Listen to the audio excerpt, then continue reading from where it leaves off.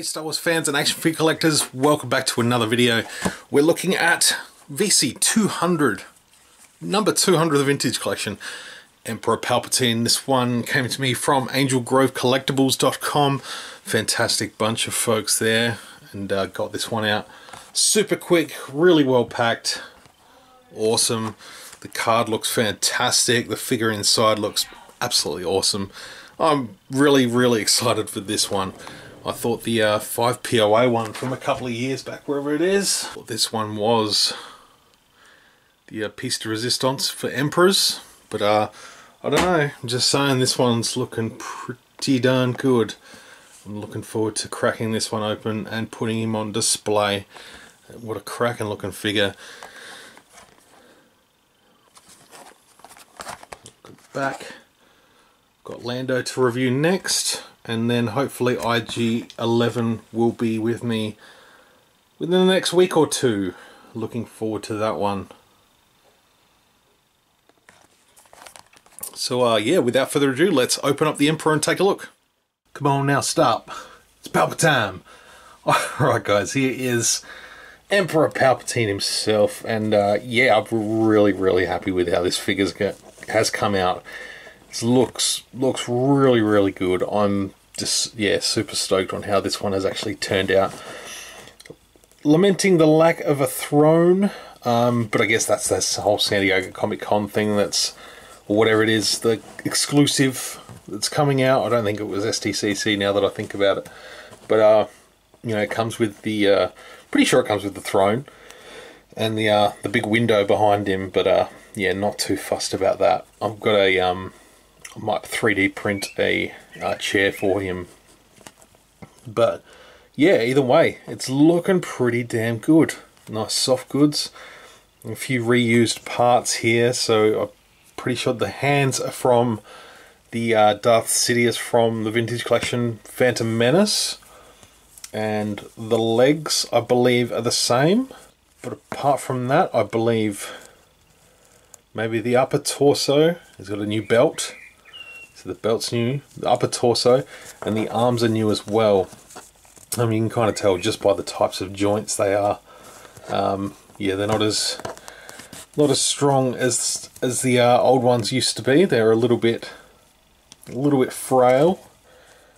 They come across that way. I don't know that they actually are. They're just, you know, the joints, elbow joints there, they look a little bit cheaper than they used to be. They sort of used to be nicely molded in and everything, so, but that's okay. So yeah, the hood is a new piece, at least I think so. Looks pretty similar to, no, that's one piece there. I forgot that's actually one big sort of outer robe piece. So yeah, new hood, new head. Look at that. Isn't he disgusting? Oh boy, it looks good though. Like, even the sort of the thread on the fabric sort of matches the hood, which is really cool. It's sort of a nice quality that doesn't always come across in action figures. So that's nice. I appreciate that. I do like that sort of belt, sort of tassel there. Yeah, it looks alright. So it does come with his walking cane, as you can see here. And much like the 5 POA Emperor before, this one does come with switch out hands with electricity. And some, you know, bright red sort of scabby fingers.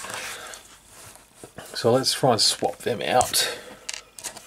Should be a nice quick and easy switch out. And it is.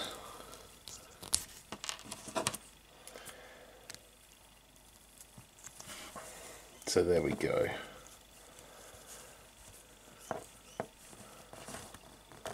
Yeah, I'm digging that, guys. I really am. I think that looks good. I think I might still keep this one on the shelf for the, you know, the sort of stoic looking Emperor, you know, just doing his thing. And this one's going to be full pissed off Sith, angry Palps, angry Sheev, getting his grump on and zapping Luke. So yeah, that's looking good. I actually dig the soft goods. The way they've done the soft goods actually looks really nice. I know there's a lot of people that are doing some great customs that just sort of, you know, a lot of work, but they sit nicer. But I don't think Hasbro's done a terrible job with these. I think that looks quite nice. You know, separate soft goods for the for over the legs. Looks good. They've done well. So yeah, we'll pop that hood off.